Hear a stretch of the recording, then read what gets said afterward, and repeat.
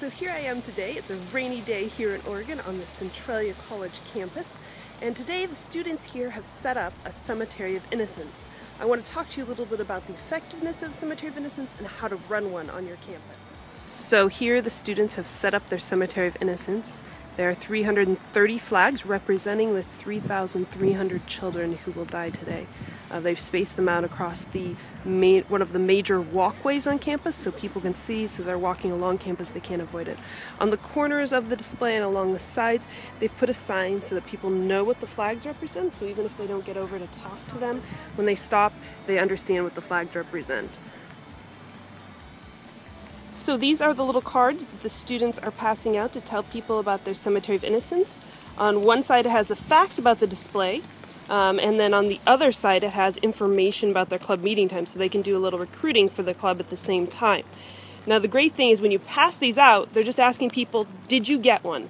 And people take them, and even if they can't have a conversation because they're busy and on their way to class, they now know what the flags on the campus stand. So the students also set up a table to watch their display and make sure it doesn't get torn down. You don't want to leave your Cemetery of Innocence unattended for a number of reasons. One is people can walk by and destroy it very easily. The second reason is you want to be there to answer questions. Part of the reason that you do a display on campus is to start dialogue, to offer resources, to engage people, to recruit people, to change the culture. And the best way to do that is personally and one-on-one.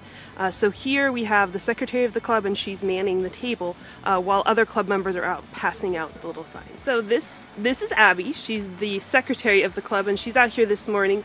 And Abby, it's a rainy day. Your club still chose to do a Cemetery of Innocence. You got a cool awning so people could stand under it. Why do you still encourage clubs to do this event even on a rainy day? Because it's encouraging to people. People are telling us that they're appreciating us with all the diligence with our club and how we're devoted with getting the word out. So you've already had people comment about the fact that, like, wow, you guys are out here in the rain. Yes.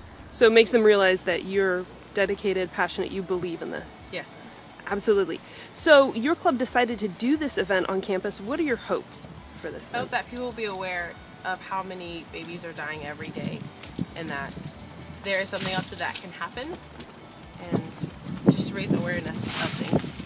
One of the biggest reasons that you want to actually be out at your display and there, besides just monitoring to make sure that nobody vandalizes, is that you can actually have conversations with people.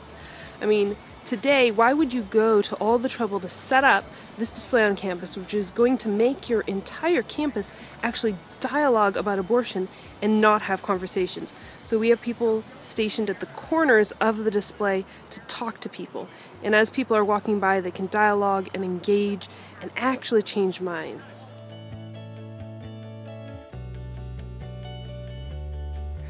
So this is Joanna, and she's been on the corners of the display, dialoguing with people, talking to them, passing out the little Students for Life information card. And I just wanted to ask her, what has the response been? It's been really neat. I've been amazed at how many people are willing to just stop and talk, and how open they are to listen and ask questions. And it's been really cool. Even people that disagree have been really nice to talk to. There's been a few people that they'll be like, oh, I don't want anything, and they just keep walking, but that's the worst response we've gotten. And the people that are willing to talk are really encouraging.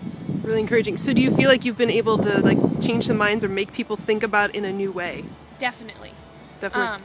I haven't had anybody say, oh, you changed my mind, but a lot of people have said, oh, I never thought about that, and you definitely gave me some things to think about. So to the student who is thinking about doing a Cemetery of Innocence or some display on campus but is afraid to talk to people about their display, what do you have to say? It's not as scary as you might think. And people, if you're willing to just step out there and logically reason through stuff, people are willing to think, and it's not so bad. Awesome. Well, thanks for being courageous.